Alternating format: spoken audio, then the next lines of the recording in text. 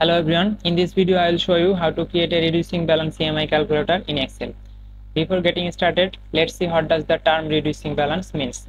So let's say you have taken a $1,200 loan, then on each month you need to pay $100 for the loan plus interest. On the first month you need to pay interest on the total $1,200, but on the next month you need to pay interest on the remaining balance, that is $1,100, $1,000, $900, and so on. But in case of fixed interest rate, you need to pay equal payments, that is $100 on each month, but you need to pay interest on the total initial $1,200 on each month. So this is the difference between reducing balance and fixed interest rate. Now let's say you have taken a loan of $1,000. Interest rate is 14.49% per annum, and number of EMIs is 12, that is 12 monthly installments needed to be made. Okay. Then the EMI amount can be calculated using the PMT function. It calculates the payment for a loan based on constant payments and a constant interest rate. Press tab to insert the function. The rate is monthly interest rate, but here the interest rate is per annum, so you need to divide it by the number of EMIs. Okay. Then the N per is the number of EMIs. The present value is the initial loan amount. These two are optional arguments, but the future value should be 0. And the type, you can type 0 if you want to make the payment at the end of the month, or 1 if you want to make the payment at the beginning of the month. Okay. Close the bracket, press enter. The EMI amount is $90.02. The red color of the text means the number is negative, as it is a payment, due payment, so you can insert a negative sign before the function to make the number positive. Okay. Then the total amount payable should be the EMI amount times the number of EMIs, $1,080.21. Then the interest is the difference between the total amounts payable and the loan amount. Sorry, that should be a minus sign, that is $80.21. Now let's see how do these amounts look like on each of these months. Okay, so on the first month the starting loan amount is $1,000. Okay, the starting payable amount is the total amounts payable.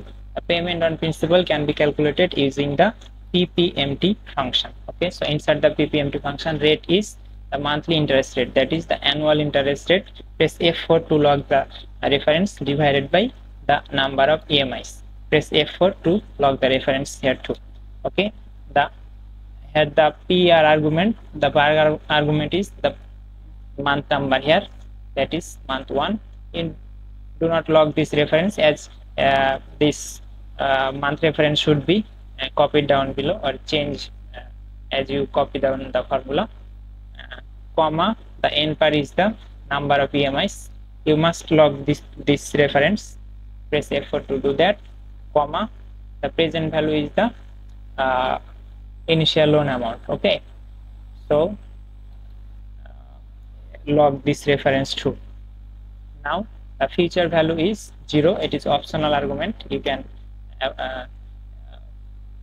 skip it, or the type is 0, that means you want to pay at the end of each month. Close the bracket and press enter. Okay, so the first payment on principal on the first month is $77.94. That to avoid the negative number, you just type a negative sign before the formula to make the numbers positive. Okay, then the payment on interest can be calculated using the IPMT function. IPMT function. The rate is the same. Press F4 to log the reference divided by the number of EMIs. Log the reference. Okay, then the period is 1. Then the number of EMIs is 12. Log the reference, comma, the present value is the loan amount. Log the reference, comma, the future value is 0, comma, type is 0. Close the bracket, press enter. So on the first month you need to pay $12.08 on interest. Then the total payment will be equal to the payment on principal plus the payment on interest.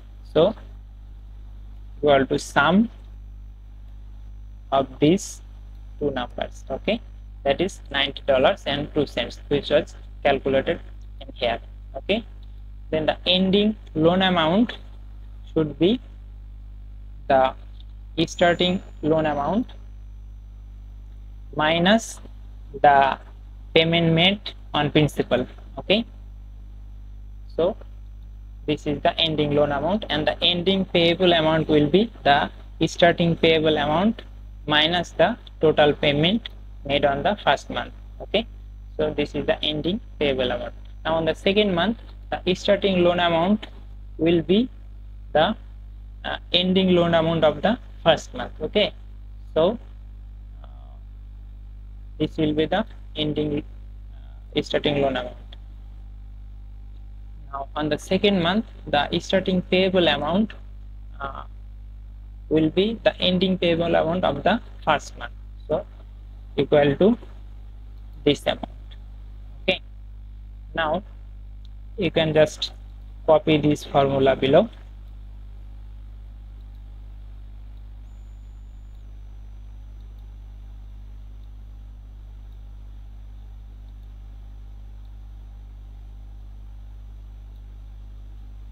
Sorry, I have copied this one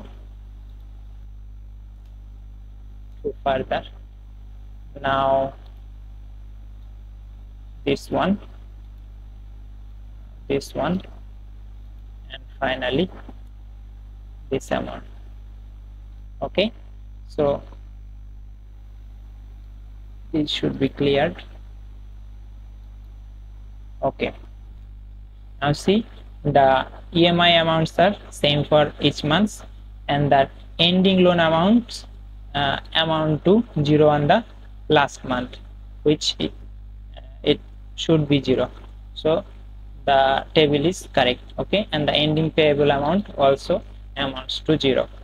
Now the total interest paid is equal to sum of these amounts, which is equal to the calculated total interest here.